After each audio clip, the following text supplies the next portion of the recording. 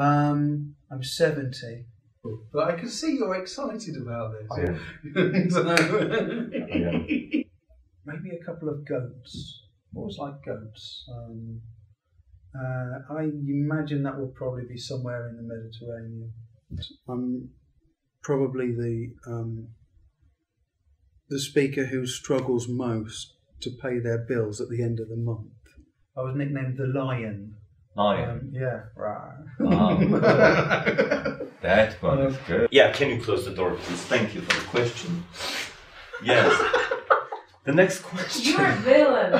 I am. You're a villain. You're late. Chris, you should mention that it was my question. All right, and I'll tell you the answer again later. Yeah. I'd like to be introduced as a methodology, somebody who's contributed something to methodology or works the area of methodology.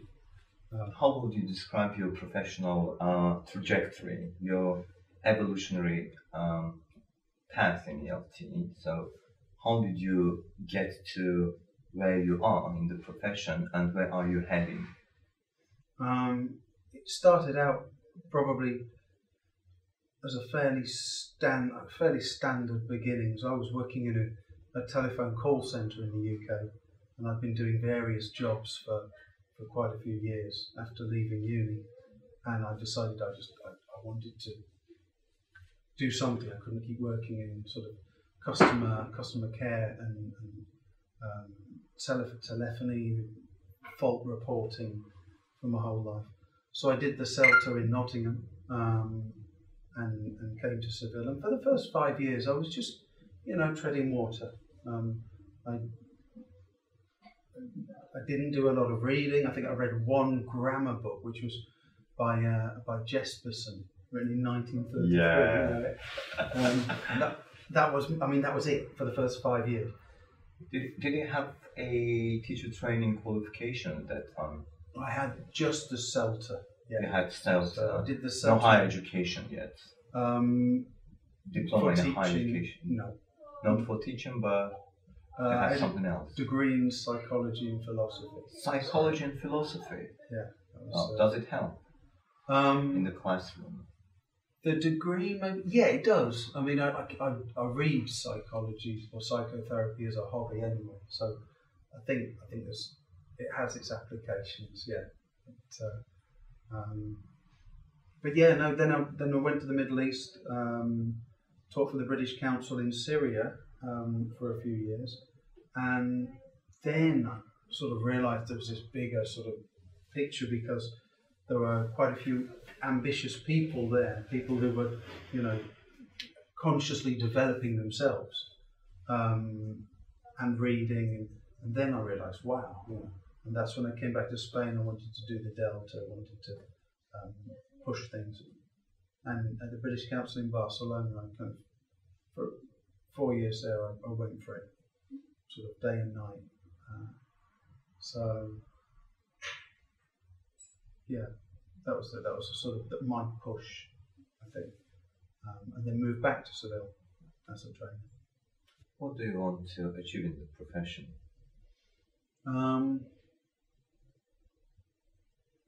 I would like to see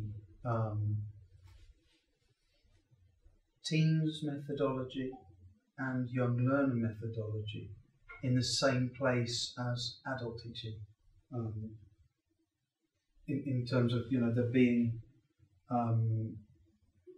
commercial mainstream courses like there are for teaching adults at certificate and diploma level, but to see that on the table, because I don't think they're the same. And what happened? So many teachers do what I did. My CELTA course was teaching adults. I did that. That was fine. Taught at summer school. Came to Spain. My first class was 10-year-olds, and I was blown away. It took me a long time to get to grips with it. So that I'd like to see that. I'd also like to see the science of teaching young learners and very young learners acknowledged as as an art, as a science, not just he's good with the kids. Oh, she's good with the kids. The teacher who's typically branded because they like singing along, clapping. Yeah. I think it's such a complex thing.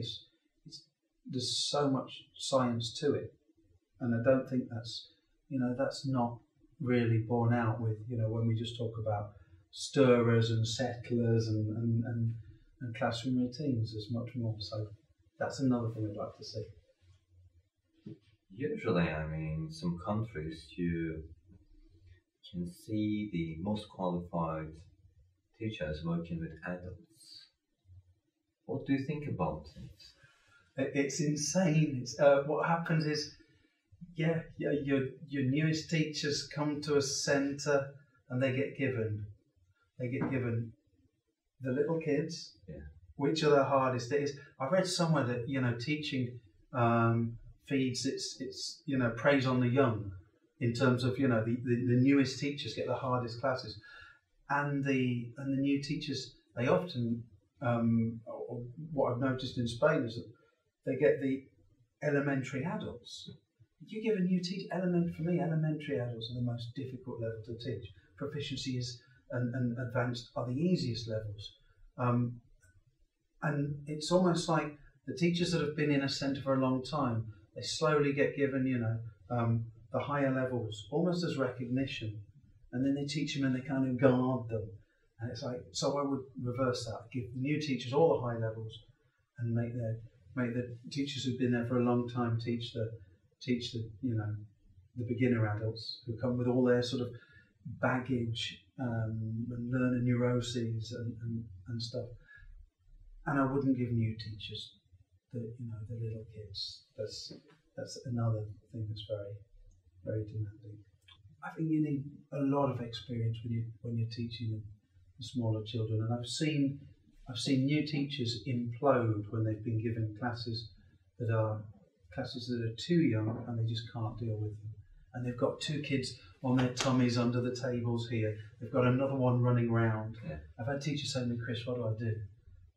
And what do you do when you want to introduce some new vocabulary? Let's say there is a word and you're explaining it and each student does not get it, does not get the meaning. So do you translate it into the L1, or just keep, trying, to cope with it and, teach English through English?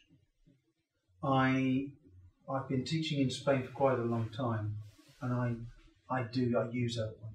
I'm working through lists at the moment for B1 exams with my teams, and we do a range of ways. So I'll say we'll look at the word, I'll say autumn, and they'll give me a Spanish, but then I say, okay, yeah. So how might we define that in English? And then we'll work on the definition. So we're trying to cover all, and then add more dimensions to the word and associations. I'm sure you know that there's a McCarthy schema where he's got all the different nets of sort of kind of a mind map thing. Huh? The issue probably would be that a lot of adult students and school kids as well, they attend English classes 2 or 3 times a week, and you do not really have a lot of time in the classroom to do meaningful activities, introduce vocabulary, and sometimes you want just to cut corners, just translating so that you maximize the amount of time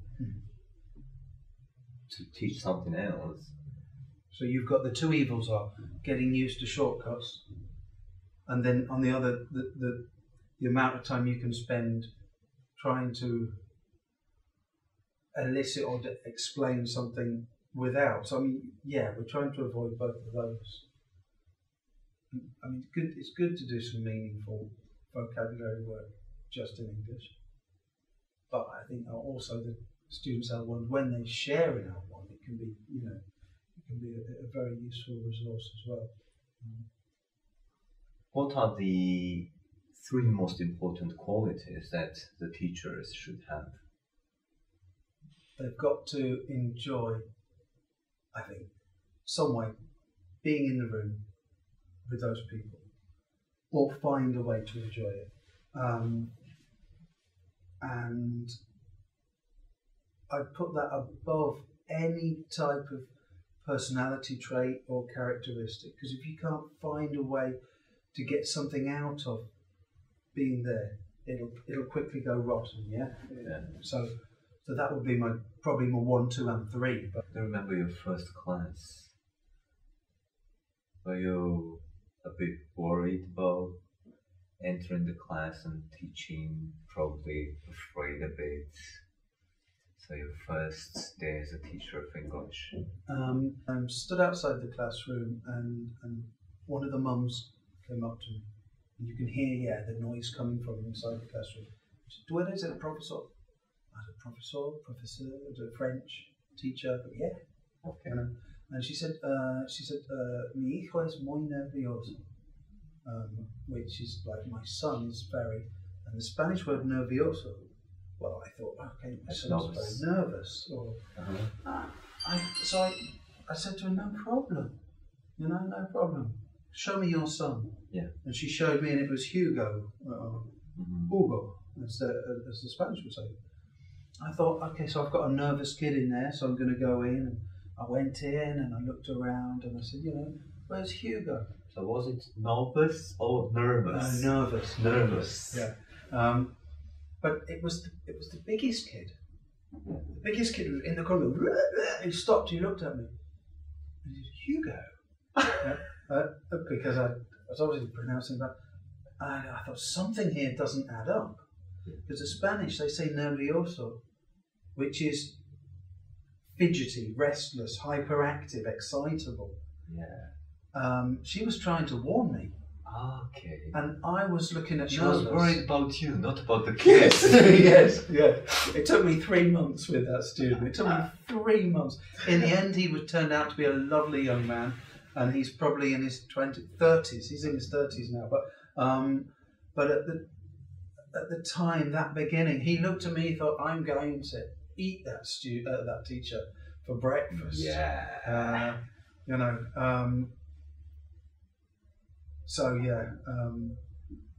That was my first lesson. I remember it very, very well. You write some stories for kids, don't you? I do, yeah. You have this story about Reg and Lelo. Yes.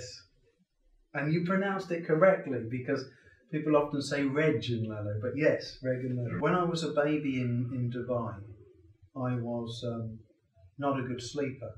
I was nervioso, as the Spanish would say. So my parents used to drive me in a Land Rover around Sharjah and Dubai just to get me to sleep. And I remember the gear sticks in this old Land Rover. There was one red button on the top of one gear stick and that one yellow. It's my first memory. It's sort of, and so I thought, it all sort of came together. Red and yellow, little circles. So on PowerPoint, I did a series of stories that were just involved these two blobs. One called Reg is red, and playing about with the not really minimal contrastive pairs, because Reg isn't a word. Yeah. But It's yeah, fun. Yeah. And then from there, I think I did another set of stories about a character called Humphrey Bogin, who's a boy sitting at the beach, not enjoying himself, doesn't have any friends, doesn't really like anything. That's my favourite one, set of stories. And another series called Fralford and the Vogels, which involves this small green circle and large oval circles, the Vogels. And every episode, Fralford kills one of the Vogels. So what we do in class is I'll say to the class, who will it be? And they'll say, "I think it's the blue one. I think it's the green one." And they have to predict which one of the Vogels gets squished. So they're rough. They're very primitive, but they all serve a function. Tatiana Abakumova says that Chris presented an awesome idea of planning for the past. The last time you were in Saratov, what does it mean? Okay. Do you have a time machine or something? Yeah. Okay. So, can I borrow this piece of paper? Yes. Okay. Let's imagine this is a timeline. Time tube. A time tube. This is the past. Yeah. This is the future, and this Okay. is where we are now. Yeah. A basic idea. You move this in the future, and you are also moving the past. Okay. If the thing's fixed. So the idea of planning for the past in teaching, in the planning, is we look at something we did before and we think, what can I do today that'll make sense of what we did previously? So how can I take an aim that we did? We often start afresh and think, now the aims for this lesson will be this, this and this. If we go back, where did we get to last time? What can we do that endows last lesson with more meaning? So we're changing the future, but we're also changing the interpretations and the significance of the past. Some people want to lock me up for this, but that's the idea in a nutshell. Yeah. The next question is from a colleague of mine, from Anastasia. So Anastasia is asking, teaching can be stressful. How do you cope with stress? I turn it into a project. So a lot of the writing, a lot of the talks I do, they're about difficulty, stress, students not behaving the way we want them to. So when something's happening in class and I feel the stress, I'm getting my next talk, I'm getting my next idea. So I turn the challenging students into case studies. I mean, they're giving me my material. Where did you get your socks from, by the way? I got these. Do you know? I don't know. The last time I was here in this room was. My socks got missing. See, right. I feel a strain on the stomach muscles. The last time I was in this room was in August, and this room was full of very young children. And socks. And socks. One of your students said to me, I took my shoes off. Yeah. And I was sitting just on this one of these beanbags just here. I took my shoes off, put them under there. I'm sitting there. I'm talking to one of your teachers, and one of your, I think, 4, 5-year-old boy. He said to me, "Your socks are broken." Your socks are broken. And I looked, and they were, and I thought, yeah, they are. And that. So this time I thought, no, I'm going back with at least reasonable socks. Someone mentioned that you look like Jesus Christ. No. I went and did a talk a few years ago. I had periodically I cut the hair. I did the talk.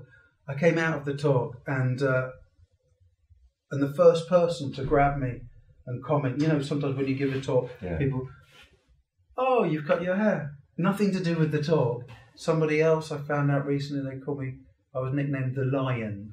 Lion? Yeah, right. Oh, that one is good. I don't think if Jesus were real, you know, if he did exist, then you know, I don't think I would really look like him very much. It's the sort of the Anglo-Saxon sort metaphoric. It's an interesting thing. The old ego and when you're standing in front of a room and everybody's listening to you. Yeah. It is nice. Do you like it? Yeah, I do like it. I mean, and before the talk, what do you feel? Did you feel like you're out of breath and you have to breathe deeply a couple of times? No. I'm really lucky. The only thing I feel before is just, you know, it's checking the sound on the clips. Yeah. And making sure that the sound lead doesn't need. That's stressful. But the people I feel sorry for are the conference organisers, because they get the spit. I mean, we go in and we do our hour, or you know, we do a couple of talks, and we're all about us. But I mean, they get to see. They get if there's a big conference, they might have, you know, I don't know, 100 speakers. They've got 100 divas, you know, with all their personal sort of hang-ups and quirks, and I mean, But yeah, so I mean, the ego thing is, I think it's okay to enjoy the attention, but you know, as long as you don't make assumptions about your audience, you don't assume they don't. The worst thing you can do is assume that your audience knows less than you, yeah, and that way sort of trouble lies. And the other thing is to, you know, when the people are listening, they're allowing you to speak by not speaking. So you have a room full of people which are suppressing their natural inclinations in order to hear you. But that doesn't mean any more than they want to hear what you've got to say. It doesn't mean that what you've got to say is necessarily just because you're the loudest voice in the room. You know, you are, because everybody else has stopped talking to let you speak. And then when you stop speaking, I think you should be able to walk down those stairs off the stage, sit down, and become one of the audience members ready for the next speaker. And in the first couple of years of doing the talks, that was something I had a problem with, coming down from, oh, everybody's listening to me. Yeah. And so then I used to finish and I'd walk about and somebody would come up, it makes it worse. Oh, you know, enjoyed your talk. And you're still up there, yeah? It's slightly off topic. But I love the pronunciation talks where the presenter is guiding you through the physicality of pronunciation. Imagine you're 17 right now. What does your life look like? Where are you? I'm 70. I'm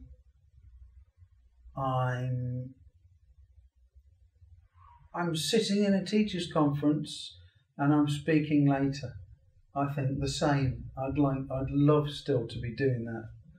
I'd love to be able to still be relevant and have, you know, and have sufficient things to say and sufficient charisma to be able to do that. Not when I'm 70, maybe when I'm 80, you know, that would be 80. Yeah. You know, and to be able to, you know, have the energy to hold a room for, you know, 30, 45, 60 minutes. I'd like that. But that is professionally. Yeah. Personally, I'd like to be with my partner, with my sweetheart. I'd like to have a house with a garden. I'd like to have 20 trees in the garden. I have a list somewhere of the trees as well. There'll be a couple of palm trees. Most of them would be fruit trees.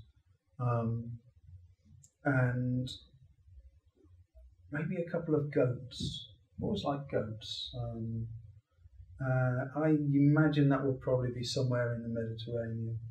Mediterranean? I think so. Probably Spain. And be able to walk for as long as possible, you know, and be mobile. Are you planning to become rich teaching English? No, I'm not planning it. Why not? I was talking to my partner about this recently, and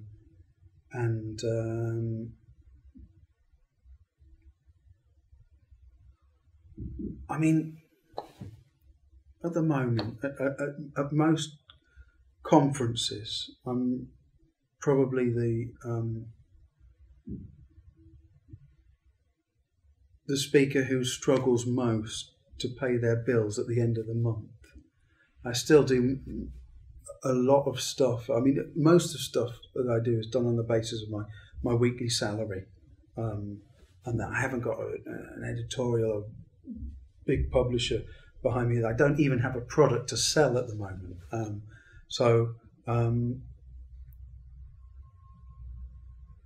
But am I planning to get rid? No, I can't see it. But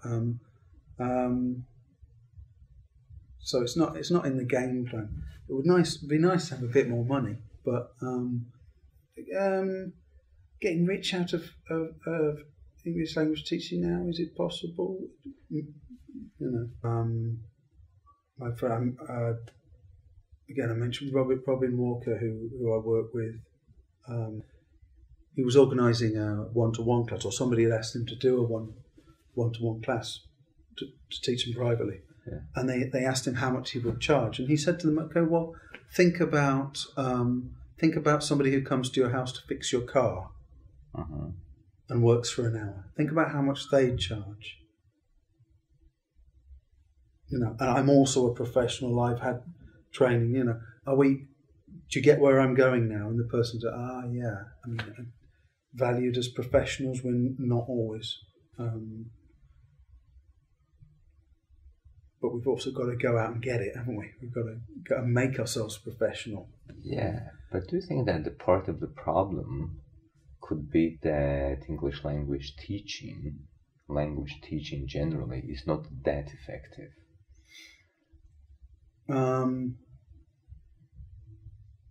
That's an interesting one. I mean, can you really take a group of students and tell them honestly and wholeheartedly that in a year, I guarantee that you're going to be this level, being able to do this and this, and I have a method or an approach for it, and I know 100% how to do it? I think you could do that. I mean, but we handicap ourselves in so many ways. So I mean, so much activity that happens in the classroom is wastage. So people waiting to go over the exercise, people waiting for somebody else to answer. I think teachers, well-trained teachers, they have the capacity to actually do that, but probably not the resources. But if you have management and teaching staff working in optimum conditions, and the one's created the conditions for the other, then you can do some amazing things.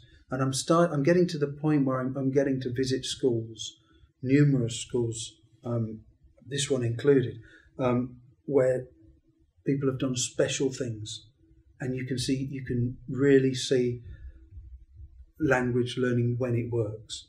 I also get to see a lot of language learning that doesn't work, and even in my own classes, that wasted time. But yeah, so we could do it, but as a profession, yeah, I mean, there's worldwide, there are millions and millions of students probably right now sitting in classrooms, filling in exercises, which is not going to contribute to their English. I don't know why I hate filling the gaps. Right. I mean, as compared to grammar, I can say that I like grammar. As compared to filling the gap exercise. But I think maybe I always say to my students, it's not filling in the gaps. It's what we do with it once we've filled the gaps in. And then we have to work the exercise. So, but when you finish filling the gap, you just get to the next to the next gap. About it. That's it. Useless. Yeah. Maybe never. I sketched out an article. No, it was going to be a whole project. But never fill in the gap. One question I forgot to ask you. Which one is that?